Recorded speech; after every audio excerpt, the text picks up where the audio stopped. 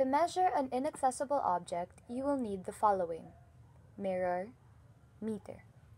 First, place the mirror on the ground in front of the object that you will try to measure. Second, stand after the mirror and try to find the place where you can see the top edge of the object. Make sure that the top edge of the object is at the middle of the mirror. Don't forget to stand straight so your results can be more accurate. Third, measure the distance of the object to their feet where their eyes would be. Fourth, measure the distance of the mirror to the object that you also want to measure, and also the distance of the person to the object. In this case, just subtract the 111 to 90 and you'll get the measurement of the distance from the mirror to the person. And we're done!